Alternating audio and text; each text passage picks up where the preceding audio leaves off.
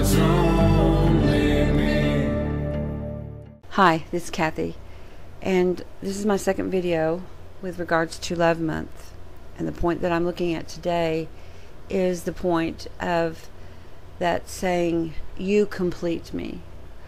Or there's another saying in another movie that where the guy says to the girl, "You make me want to be a better man."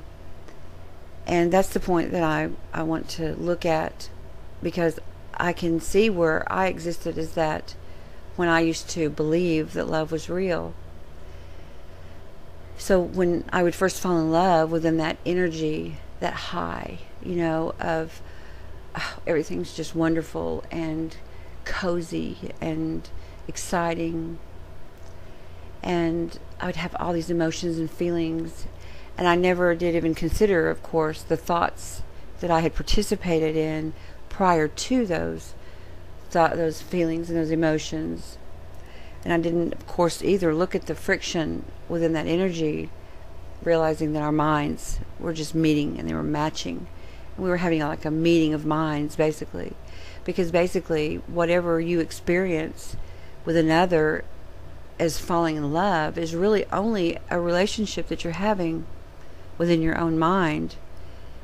And, of course, within that energy between the friction of the two together, coming together. And what I see within that is it's an excellent point. This point of "you complete me" is an excellent point that proves even more so that love isn't real, and that love is abusive, that love is evil.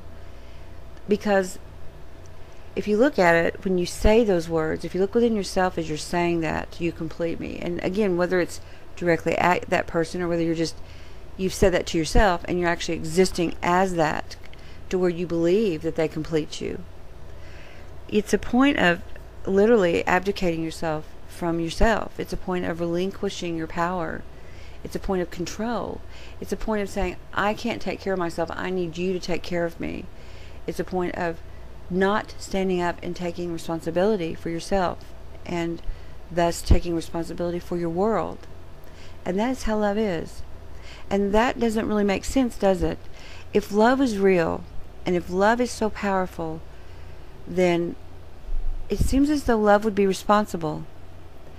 If we were actually existing upon this earth within a point of real expressions, real physical expressions of love as who we are, then there would be no starving of children, 30,000 children plus daily. There would be no homeless on the streets begging for money. There would be no wars. There would be no murders and rapes.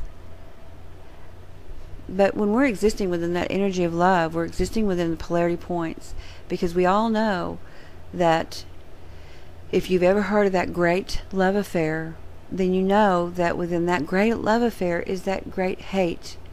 Because if you are with someone for any particular amount of time, whether it's a couple of months or 6 months or a year or 2 years or 10 to 20 years, eventually you will get to a point where you're basically in hate. You're no longer in love, you are in hate. It's inevitable. We see it. We've all seen it.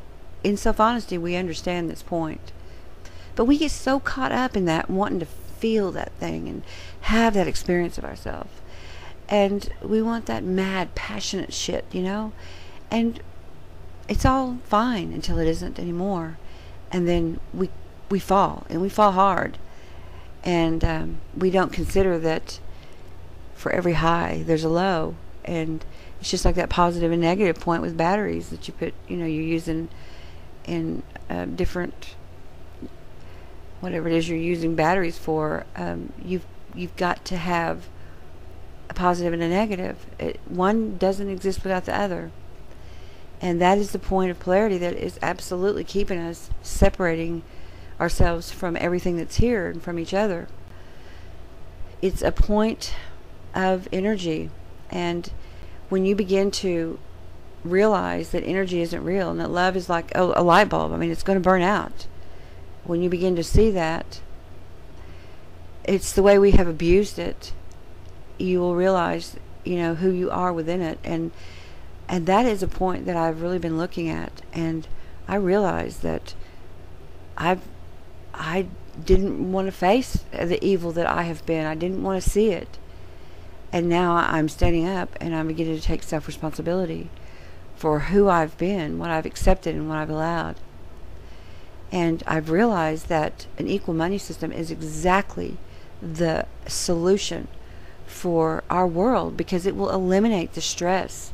Because if you look at it, if you take away the stress of money and you give everybody that opportunity to provide for themselves, you probably already eliminated 80% of the relationships that exist today, maybe more.